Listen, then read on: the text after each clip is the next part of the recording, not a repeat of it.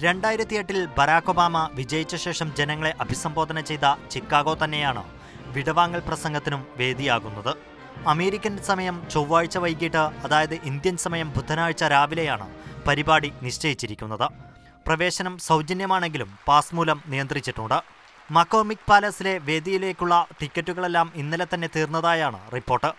George Washington മുതൽ തുടർന്നു പോരുന്ന രീതിയാണ് സ്ഥാനമൊഴിയുന്ന പ്രസിഡന്റിന്റെ വിടവാങ്ങൽ പ്രസംഗം.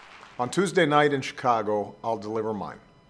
I chose Chicago not only because it's my hometown, where I met my wife and we started a family, but also because it's really where my career in public service began. അതേസമയം നിയുക്ത president Donald ട്രംപിനെതിരെ രൂക്ഷ വിമർശനവുമായി Obama രംഗത്തെത്തി. കുടുംബ business പോലെ American president സ്ഥാനം കൈകാര്യം ചെയ്യരുതെന്ന് ഒബാമ ട്രംപിനെ ഓർമ്മിപ്പിച്ചു. ഭരണവും കച്ചവടവും രണ്ടാണെന്നും ഒബാമ പറഞ്ഞു. News desk, Mathrubhumi news.